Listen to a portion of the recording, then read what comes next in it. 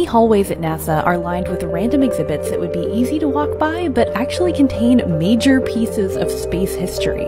One of my favorites is a salute to Apollo 13, and specifically the efforts of the Cruise Systems Division to, well, fit a square peg into a round hole. During the infamous Apollo 13 mission, the astronauts had to spend much longer in the lunar module than expected. So long that the limited carbon dioxide scrubbers wouldn't last the crew for the full journey home.